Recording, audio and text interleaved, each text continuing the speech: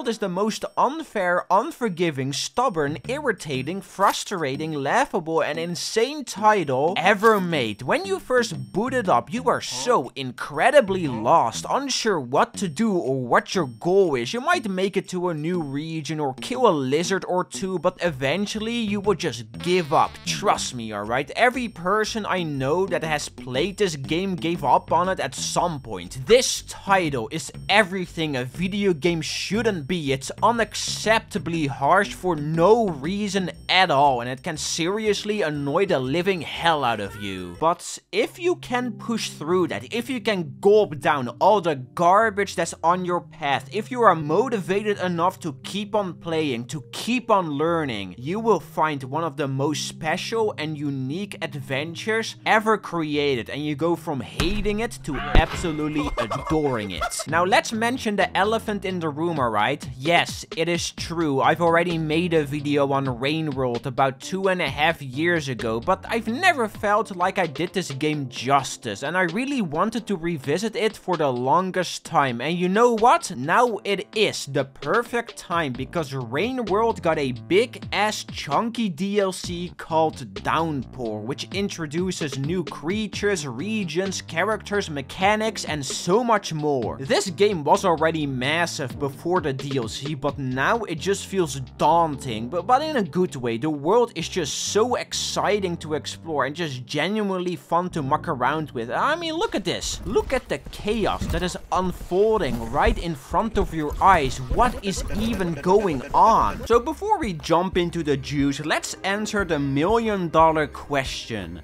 What is ᵈᵒ exactly? I find this quite a hard question to answer because it is so different compared to anything else out there. Like, what genre would you put this game in? Like, if you get Mario, for example, 3D platformer, Call of Duty, first-person shooter, Hollow Knight, Metroidvania, ᵈᵒ? A 2D survival platforming Souls-like with roguelike elements sprinkled throughout? That just sounds like a mouthful of stupid buzzwords. The best way I would describe ᵈᵒ is as a big jungle gym filled with weird creatures, centipedes, lizards, spiders, vultures, leeches, these things which are goddamn terrifying. It's basically a big ecosystem, and the little white worm you play as, called Slugcat, is prey. Almost every creature is trying to kill you, and your goal is to simply navigate around them. Follow the little skrunkly that pops out now and again. On paper, that's a fairly simple concept to get behind, but in actuality,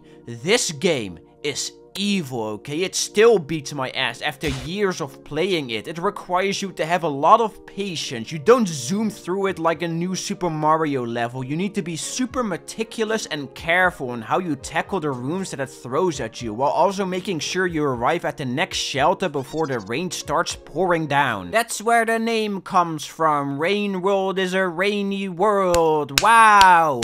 What a name, 10 out of 10. It takes ages to get anywhere because you can't really learn enemy or item placement. The world itself might stay stagnant, but everything else is completely randomized, meaning you got to go out there and get your hands dirty and experiment with its mechanics to understand it. You can't slither through like a little loser. You either dive in, see what happens, or give up and be mad. It's a tough, unforgiving game that throws you under the bus every second it gets the chance, and dying is super punishing. It makes you repeat big chunks over and over and over again because you made a simple little mistake. So what is your reward for traversing this god-awful RNG-infested landscape filled with weird creatures?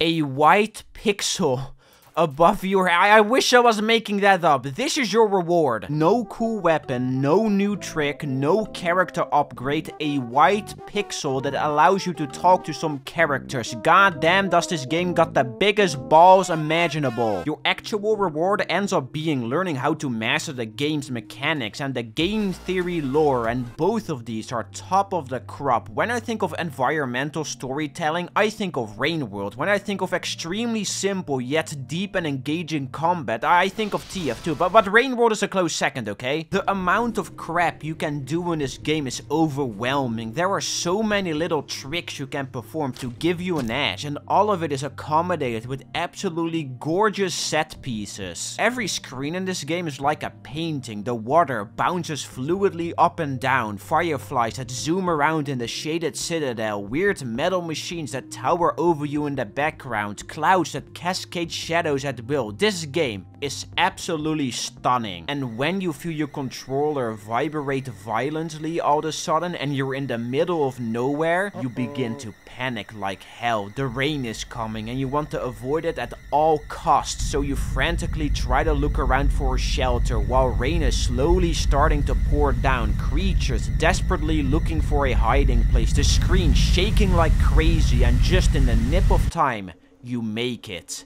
It's such an atmospheric adventure, and I haven't even talked about my favorite part yet. If you include the new Downpour DLC, there are 8 playable Slugcats, each with their own abilities and adventure, taking place at different points in the timeline, making it so that certain regions are completely different depending on what time period that Slugcat's adventure takes place. I love it when games do this, man. I remember when Black Ops 3 Zombies concluded and the final map was this big mashup of a bunch of older maps, and exploring that for the first time was an absolute blast. Now in hindsight, this map is kinda mediocre, but Downpour has truly mastered it. It is the perfect combination of it both being recognizable but fresh. You start to put the puzzle pieces together of what happened, trying to make a timeline in your mind. How did garbage waste get to the state it is? Why is it snowing in the Saints playthrough? Why are there scavengers at the top of the wall for certain Slugcats but not for others? It has a beautiful way of poking your thoughts, making you ask questions of what happened without making it so overly complicated to the point that you get lost. I'm looking at you, dumbass Freddy FNAF bear. So let me end this video by saying this.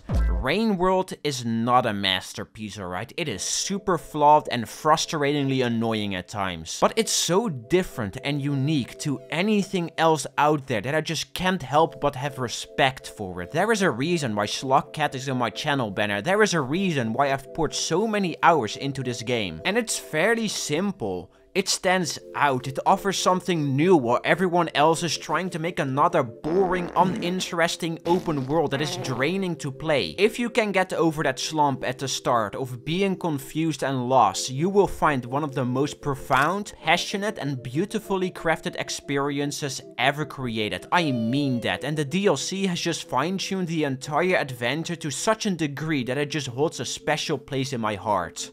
I don't know what more to say. Play this game.